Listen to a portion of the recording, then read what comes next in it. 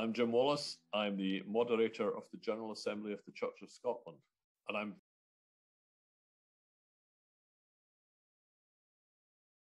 to one of the Faithful Fridays. When I was approached, Professor Joe Goldblatt indicated that I might want to talk about creating community through faith, and more specifically, the role of churches in our communities over hundreds of years, and how difficult the last 2 years have been with all the restrictions on gathering and being church. Now, obviously, I speak from a Christian and more specifically Church of Scotland perspective, but there are, I'm sure, parallels which can be made with the experience of other faith groups. Now, I don't propose to dwell too long on history, but the Church of Scotland has had an historic mission to proclaim the good news to communities the length and breadth of Scotland. The third article declaratory of what might be said to be the Kirk's constitution states, "This church is in historical continuity with the Church of Scotland, which was reformed in 1560, whose liberties were ratified in 1592, and for whose security provision was made in the Treaty of Union of 1707. The continuity and identity of the Church of Scotland are not prejudiced by the adoption of these articles. As a national church, representative of the Christian faith of the Scottish people, it acknowledges its distinctive call and duty to bring the ordinances of religion to the people in every parish of Scotland through a territorial ministry." Now, it's no secret, even before COVID, that territorial commitment was challenging. And last year's General Assembly passed a Presbytery Mission Plan Act, under which presbyteries must bring forward plans to address these challenges. It's not without significance that the word mission appears in the title, as it is a reminder of the purpose of the structural changes being sought, and can also be said to highlight the Kirk's historic mission to all Scotland's communities. So here we all are in March 2022, 2 years after the initial lockdown, 2 years of varying levels of restriction, including variations within Scotland, which faith groups, not least, had to keep on top of. One of the possible silver linings of that experience over the last 2 years has been the way in which faith communities have come together to share experiences and to make representations to the Scottish Government. One possible fruit has indeed been the establishment of a faith unit within the Scottish Government. And so today, we are a country emerging from one of the most turbulent peacetime episodes in recent history. And I've got to say that even at the time of recording this in early February, I wouldn't be so bold as to predict as to what level of restriction, or possibly even none, there will be in place by the time this is broadcast. COVID-19 has challenged many of the old certainties. The kaleidoscope has been well and truly shaken up, and we have a country in which thousands have known death, serious illness, isolation, employment insecurity, increased poverty, lost educational time, and many of the mental health issues which flow from all that. We have a country in need of healing and coming together to rebuild. But on a number of occasions, I've sensed that whatever the downsides of the impact of the pandemic, and there have been many, there are also signs of hope and signs of renewal. People who previously showed little interest in institutional church or religious life have logged on to online worship. People who before COVID may not even have known who their neighbours were have been undertaking many acts of kindness for their neighbours, some very practical responses to the command to love your neighbour, sometimes without even realising it. It's a sense that the pandemic has revealed a spiritual longing in our land. And I've been struck that in some of the books which I've read recently, and interestingly, some of them written pre-pandemic, a similar sense of spiritual longing has been identified. If you've not already read it, can I commend Richard Fraser's Travels with a Stick? Not only as an engaging account of his experience when walking the Camino pilgrimage to Santiago de Compostela, but it relates fascinating insights based on his encounters and observations along the way. Following one such meeting and conversation, Richard says, "People carry around in their heads their ideas about the universe, and in their hearts many carry the message of Jesus and are deeply committed to the spiritual search They have an awareness in their hearts of the essence of the spirit of life. Frequently, it's a churchy language that we have used to define these things that puts people off. Another book which caught my attention by an American Episcopalian pastor and writer, Alan J. Roxburgh. It has the exceptionally long, challenging, and you might say somewhat ambitious title of Joining God, Remaking Church, and Changing the World.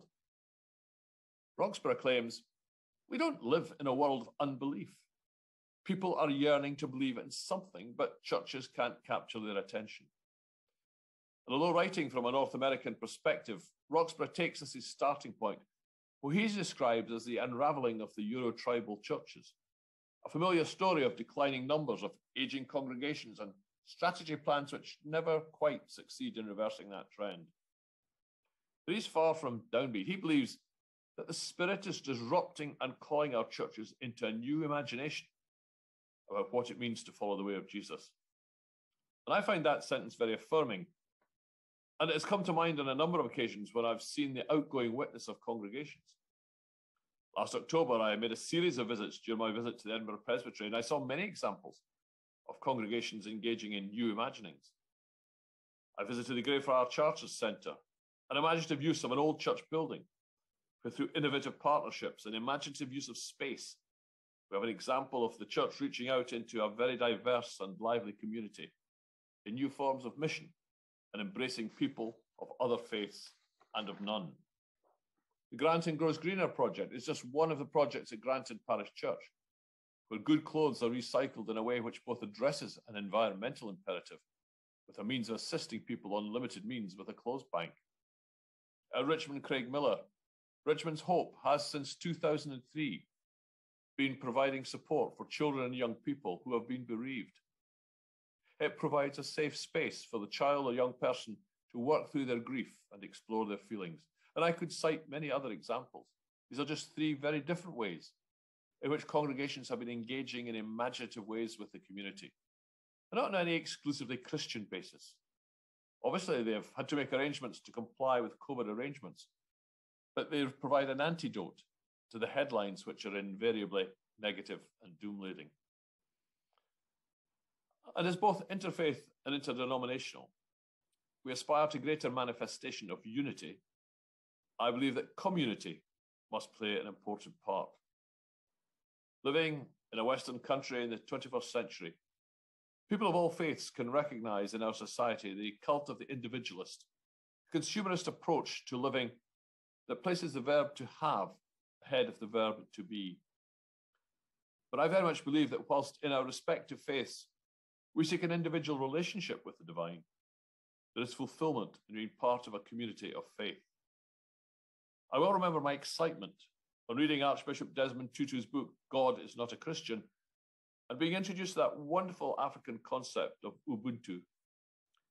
He says it is difficult to translate into English, but suggests a person is a person through other persons.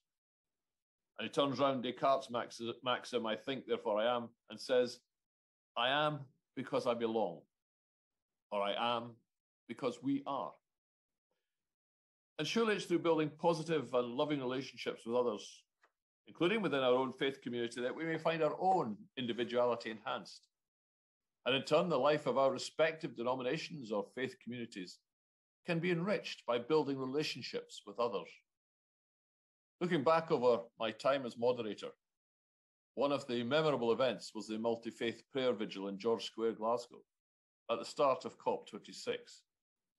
It was a remarkable and a poignant coming together as we prayed together, making common cause for our threatened common home. Not only were the personal relationships established, but there's little doubt that our voices were stronger and amplified because we acted in community. No one's asking us to give up deeply held tenets and beliefs of our faith, but maybe the last word should belong to Archbishop Tutu. He said, because the divine, however named, however apprehended or conceived, is infinite, and we are forever finite, we shall never comprehend the divine completely. So we should seek to share all insights we can and be ready to learn. For instance, from the techniques of the spiritual life that are available in relations other than our own. We have enough that conspires to separate us. Let us celebrate that which unites us, that which we share in common.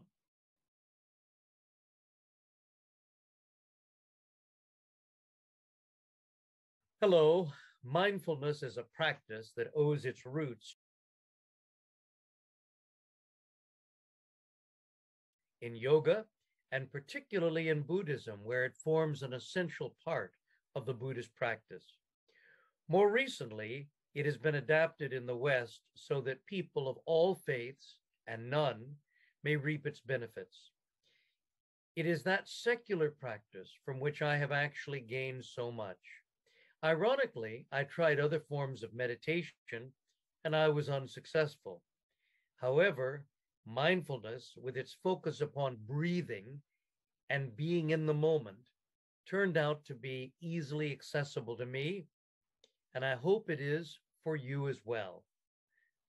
Now, may I please invite you to join me in a moment of mindfulness.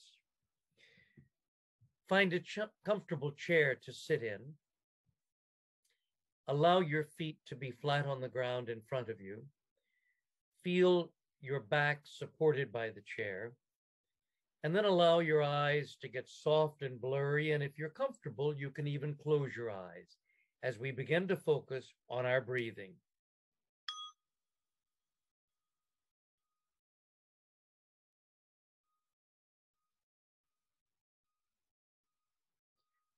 As you inhale, inhale through your nose and exhale through your mouth. As you inhale, feel your tummy swell and expand. And as you exhale, feel it gently contract. This means that you're taking in full breaths, deep breaths. Inhale through your nose and exhale through your mouth.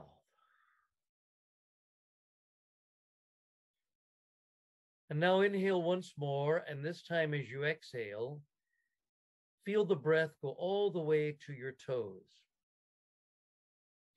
Gently wiggle your toes so that you feel just your toes, only the toe of the foot. Continue to inhale and exhale and feel the front part of the foot, the ball of the foot. And now feel the instep of the foot as you exhale. Feel the air rush into the sole of the foot. And now as you exhale, feel the energy in the heel of the foot. And now as you inhale and exhale, feel both feet simultaneously, just the feet. Continue to inhale and exhale, and now let the energy move to the ankles. Gently move the ankle left and then right to isolate your feeling just in the ankles. Inhale and exhale, and this time feel the energy flow down to the calf of both legs.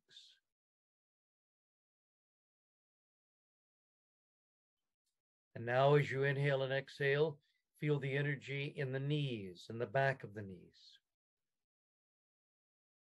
Feel all the little tendons and corpuscles in the knees. And now feel the energy flow into the long muscle of the thigh, both thighs, first left and then right, and then both as you inhale and exhale, feel the energy move fully into that long muscle of the thigh. And now feel the energy move into the bum and feel the bum relax on the chair and the lower back relax.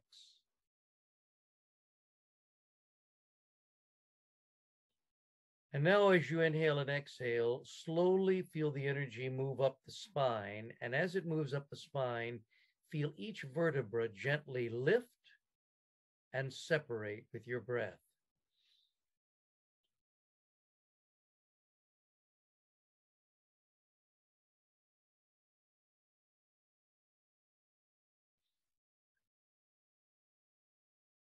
As you inhale and exhale this time, feel your shoulder blades start to expand. Imagine that they are the wings of a butterfly. And as you exhale, the shoulder blades will open gently and allow them to relax.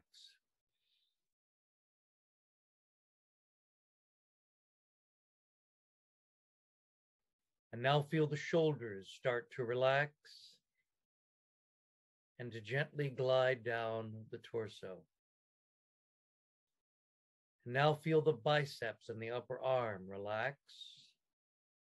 And the triceps behind the biceps relax as well. And now the elbows, the lower arm, the wrist. And gently move your wrists, first the left wrist, then the right wrist, and isolate just the movement in the wrist. And now feel the palm of the hand. And as you exhale, feel it get warmer and warmer.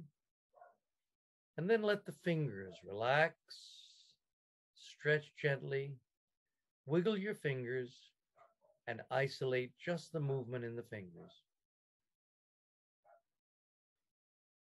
And now as you continue to exhale, feel the energy glide up your neck and into the base of the head, and feel the head gently lift off of your shoulders, as though you have a string attached to the top of your head, and it's lifting the head ever so slightly. And now feel the energy in the forehead, the cheeks, the nose, the chin.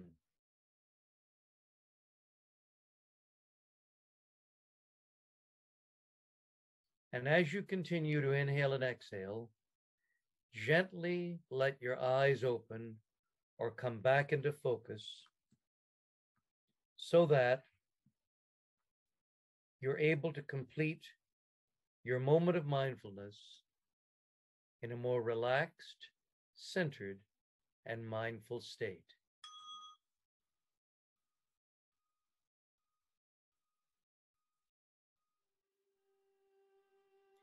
I hope you've enjoyed this moment of mindfulness.